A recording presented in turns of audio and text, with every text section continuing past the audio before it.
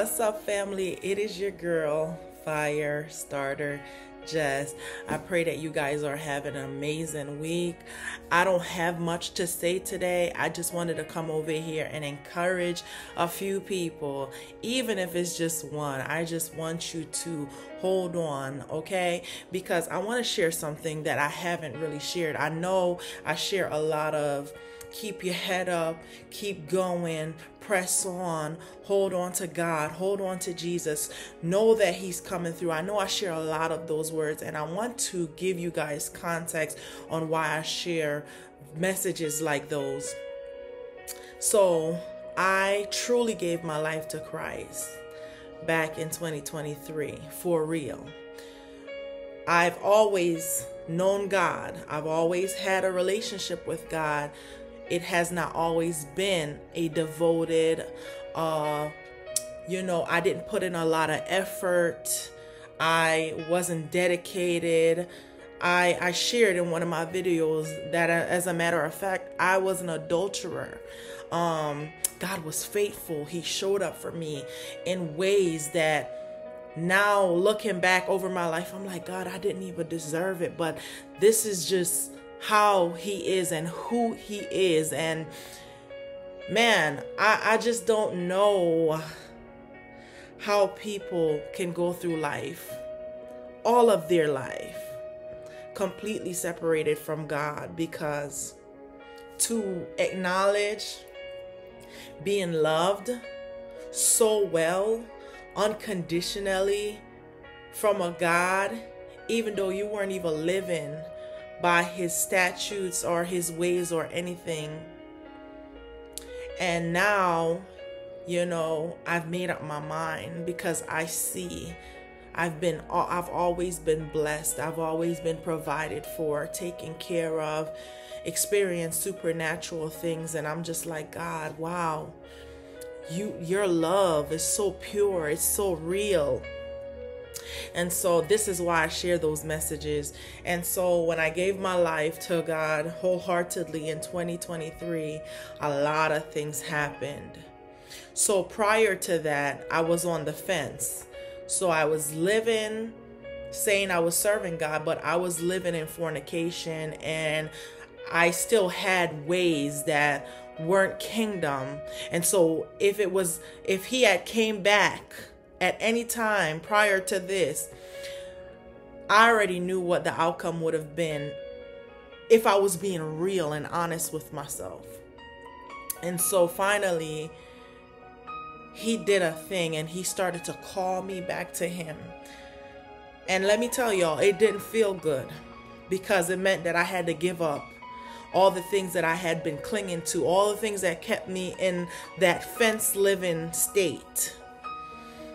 And so prior to that, I started to get like all these different medical issues. Like, I was going through respiratory issues, and I was in and out the hospital that 1 year so many times, and I had never really gotten sick prior to that. And it was just like respiratory things and viral things and just different things going on in my body, and I just didn't understand it. And one day it finally dawned on me, like, duh, like, God, you've got my attention.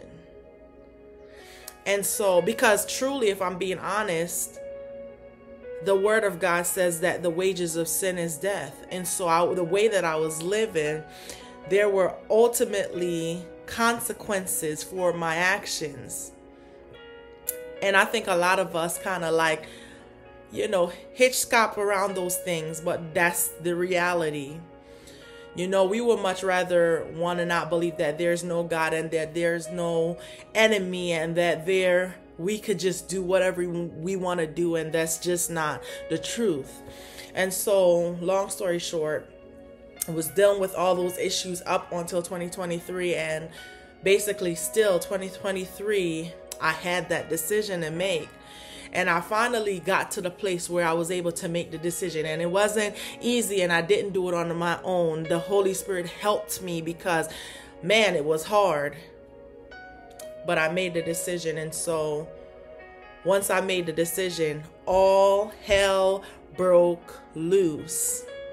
And I don't know if it's talked about a lot on any platform. Like I haven't heard any messages, but the reality of it is when you're coming out of the kingdom of darkness into the kingdom of light, because see, the enemy doesn't care if you say that you love God. If you say that you love God, but you're not really living that lifestyle and it don't all add up and you're out there playing yourself for a fool, he doesn't really care. He'll let you live that life because he know ultimately you're his.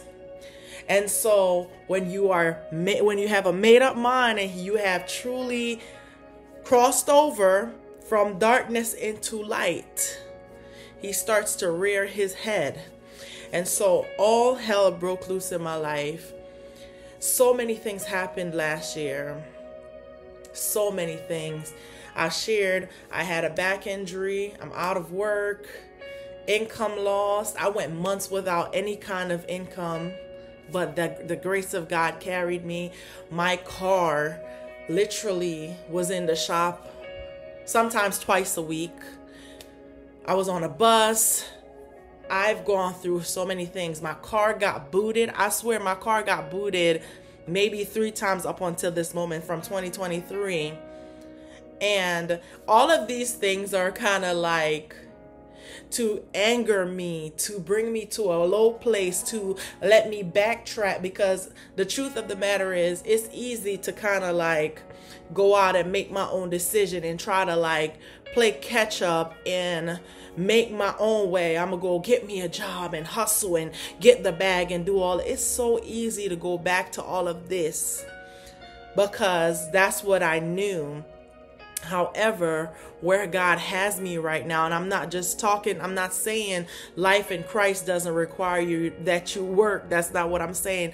I'm saying at that point in my life, I depended on my ways and how I thought it was supposed to be done. And where God has me right now, I'm in a different place. I'm literally like seeking him, and he guides me and helps me navigate. And so I don't make my own decisions on my own anymore. Because I was going around a circle year after year, not really getting anywhere, not really producing anything, because I was literally in a system that the enemy kept me in. It's a cycle, it's a stronghold, and because he keeps you away from your purpose and God's plans and all those things. And the truth of the matter is that God has the final say. God has the final say. So I want to say that. But I wanted to come over here today and really encourage someone, because like I was saying, all hell broke loose. And every single time when all these things were happening in my life, transpiring in my life, people that I thought that wouldn't hurt me to the core. And I felt like it was gonna break me. Even as I'm sharing with you guys, I can feel some of the pain that I felt in that time, because I just couldn't think, because I know me, I know my character, I know myself. I wouldn't dare hurt people like that. So I'm thinking, you know, people will treat me the way that I've treated them, but I also am learning so much, right? About valuing myself and loving myself and not allowing certain things, you know, in my space. And you know, when you allow certain behaviors, you have to take accountability that you have allowed something to go on too long. And it's harder now to correct a thing if when it first happened, you didn't make a decision in that moment to address it, right? And so it's a lot to have that has to do with those things. But a lot happened. And the Spirit of God carried me and saw me through it all. And even now, I haven't arrived, because just the other day, I was just facing another thing. And I just remember sitting in my car and saying, it pays to serve the Lord. It truly pays to serve the Lord. It does.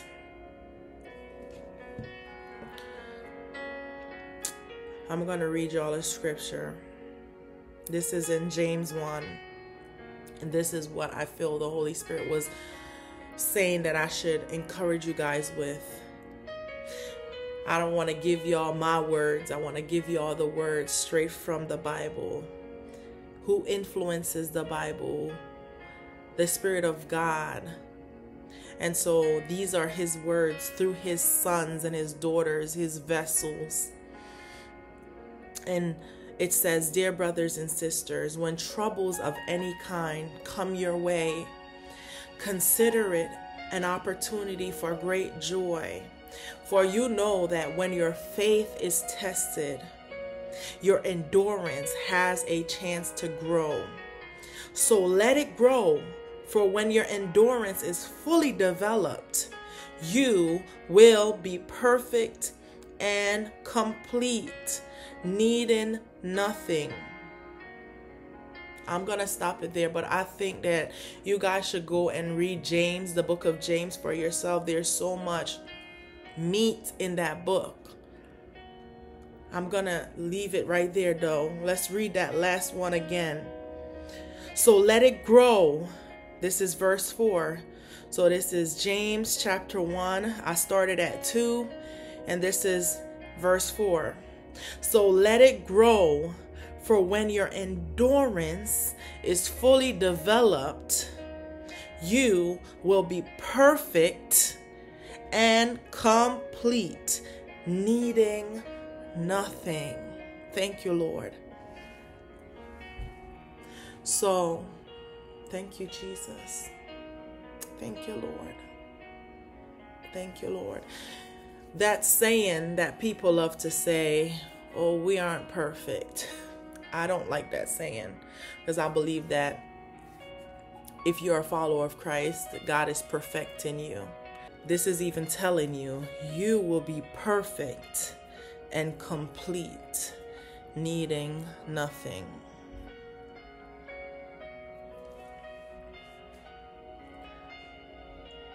It pays to serve the Lord. I'm telling you, these last few months,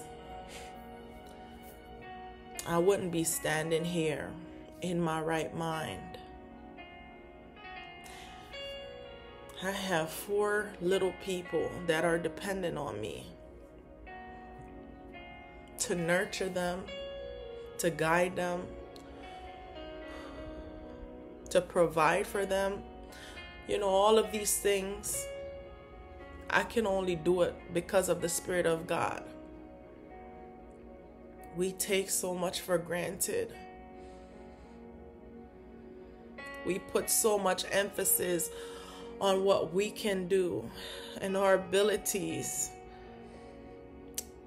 We take for granted the fact that it is God that is at work in us, that we're able to move, function, breathe, have our being, every cell function in the way that it should, every, joint and bone and everything in the body, the organs, everything. We take those things for granted because there is not an alarm going off every day that, oh, you need to refuel or replenish. You need to do this. You need to do that. God has worked all of that out. So we take it for granted.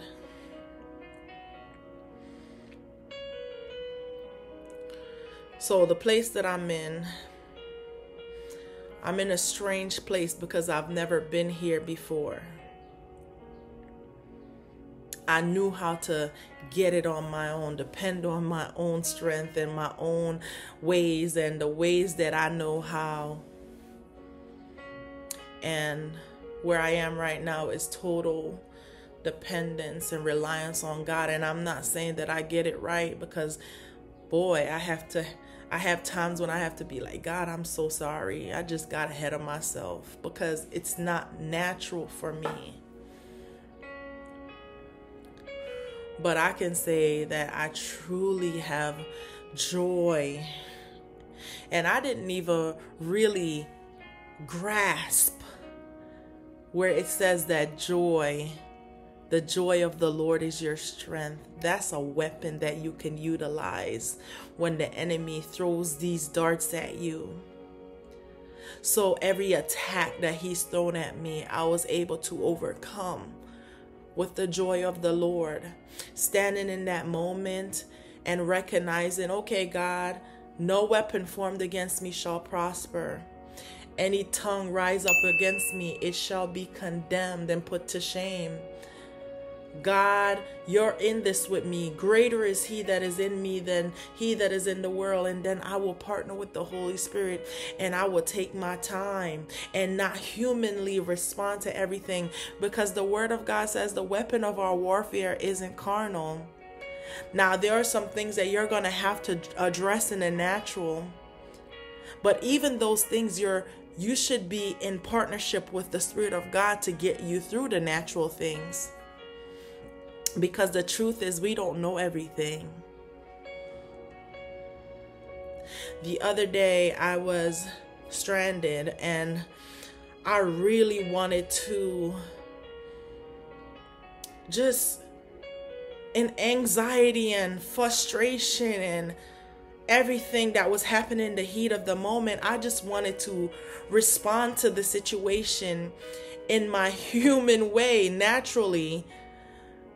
Curse out the person on the phone that was telling me what was supposed to be isn't, and I wanted to tell her about her parts and just like act out, and the Holy Spirit stopped me in that moment and said, that's not productive. And there was a lot of waiting that happened in that moment, because I had to wait on him to give me my next move. But I'm telling you guys, when it was all over and when it was all said and done, the outcome was greater. And even after that, there was another attack, and I'm telling y'all, like, I felt wiped from that first attack. I felt wiped. Even though I responded well, and I partnered with the Holy Spirit, but you feel, because we are not just a spiritual being, we have three parts. And so my physical, was trying to like regain strength, and then there was another attack. And also, God handled it.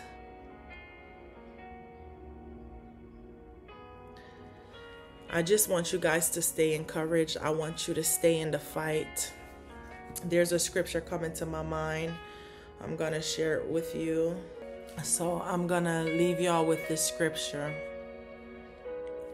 This is what the Lord just dropped in my spirit. Therefore, this is Hebrews 12, by the way. Hebrews 12, and I'm reading from the very first one. And this is, hold on one second. I'm going to go for the New Living Translation. It's currently on the NIV, but I like the NLT. I like all of them, but not all of them. But yeah, for the most part. I always go between New Living and Message. Sometimes I like Amplify too.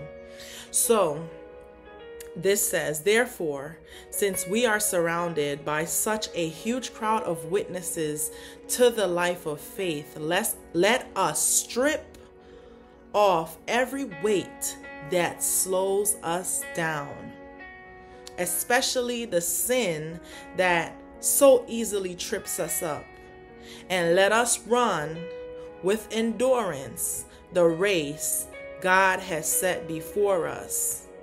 We do this by keeping our eyes on Jesus, the champion who initiates and perfects our faith. Because of the joy awaiting him, he endured the cross, disregarding its shame. Now he is seated in the place of honor beside God's throne. Think of all the hostility he endured from sinful people. Then you won't become weary and give up. After all, you have not yet given your lives in your struggle against sin. And have you forgotten the encouraging word God spoke to us as his children? He said, my child, don't make light of the Lord's discipline, and don't give up when he corrects you. For the Lord disciplines those he loves, and he punishes each one he accepts as his child. As you endure this divine discipline, remember that God is treating you as his own children. Whoever heard of a child who is never disciplined by his father?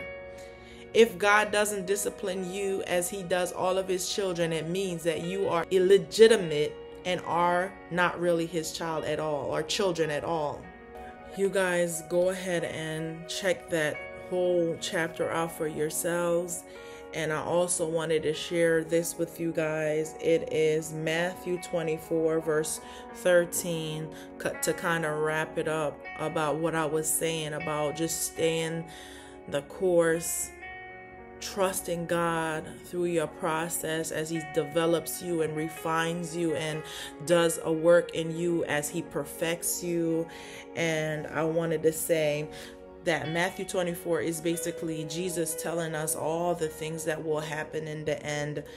But verse 13 says, but the one who endures to the end will be saved. And so that is why I wanted to come over here to encourage you guys on today, because it's not easy following Jesus, but it is beneficial. The Bible also lets us know that the way that leads to eternity with the Father is a narrow way. And if you really learn to read the Bible, you will learn to really put it all together. Jesus is the way. There's no other way. He is the way, the truth, and the life. No one can get to the Father but through him. The Bible also lets us know that few find their way to God, to eternity. But the way that leads to destruction, that path is broad. And it's basically open for anyone to take. And I just wanted to come over here and let you know that you're going to lose some things. You're going to face some challenges, but you are able to get through it if you truly partner with God. Depending on your own way of doing things and figuring it out, and the struggle of all of that will only constantly end you up to a familiar place. And then you're going to be hard on yourself because you're like, I've been here before. Or you get to a destination that you believe that you should have, and then you can't even maintain the destination or the promise or any of those things because it's outside of God's will. It's outside of God's way. And it's just so much that could be said, but I didn't want this video to be long. I just really wanted to come over here and quickly remind you guys to hold on to the things of God. Remember that his ways are not our ways, and his thoughts are not our thoughts. And just as high as the heavens are above the earth, so are his ways and his thoughts above ours. Allow him to guide you. Allow him to teach you. You're going to have to unlearn some things. If you need to meditate on some scriptures, that's going to help you to get your mind right, because that's another thing. We're not filtering out the bad with the word of God. We are so quick to jump on trends, worldly things, to try to, overcome or change or whatever. But there are principles right here in the word of God that are beneficial. So I challenge you to trust in God, to follow his lead. Take advantage of all the principles that he has given us. You have access right now. And I pray that you find your way. So I don't want to make it long. Y'all go on and be blessed. Know that I love you. I am praying for you for real. And know that God loves you even more. Until next time, peace.